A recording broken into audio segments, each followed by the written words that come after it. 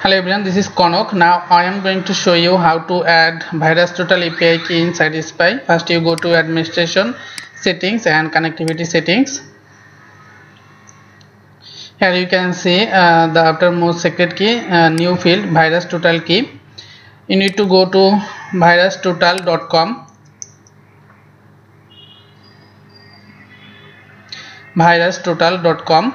and you need to sign up here. I have already signed up.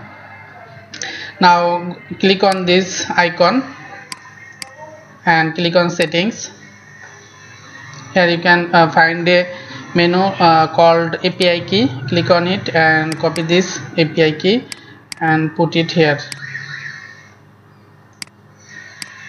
Now click on save.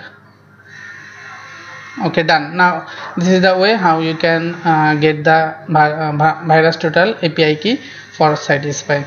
Thank you very much.